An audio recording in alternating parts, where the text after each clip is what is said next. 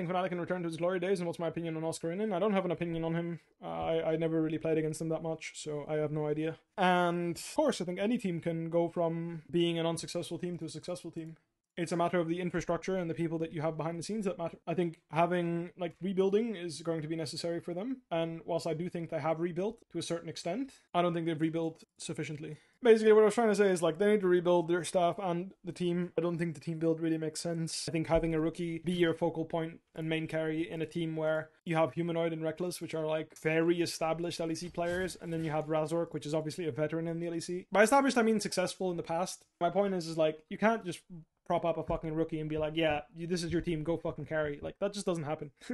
Trust me, I've been there. It just does not fucking happen. Like, when I showed up in Fnatic, you know what I ended up doing? I played Sion every fucking game because that's what, dude, I'm a fucking rookie and I'm playing on the team with Caps, Reckless, Broxa, Hylissang. Like, who the fuck am I? A complete fucking random, yeah? Just pick whatever the fuck you need to complement your best player. So, for example, if they need a really aggressive top laner that just pulls attention all the time so Reckless can play Sivir, Xayah, his best champions, and just scale and farm, then that's exactly what you should be doing. You know, Razork's like low-key carry jungler, right? So, like, I don't know, maybe instead of playing Sejuani every fucking game, can we draft like humans? And, like, I mean, to be fair, like, if you still draft Sejuani, you deserve to lose. I'm not gonna lie. Like, I don't want to go that far. Sejuani's a good champion. If you pick fucking melee champs, read!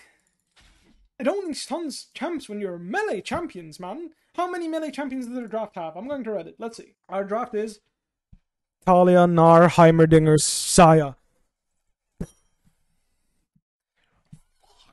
If I had to play that game, I would personally slap Yamato in the face if he made me play that. If he made me do that, I would be so mad. I wouldn't slap him. That was for comedic effect. But I would be so mad if I had to play this draft. And the thing is, it would happen once and I would allow it, because humans are human and we make mistakes. But last split did the exact same fucking thing, and somehow there hasn't been a fucking protest. How can you play Sejuani in this game? How? I'm not claiming Razork in particular, but it's not the first time he's done this. Maybe it's not him, but, like, I just don't get it. I just don't get it. I just don't get it.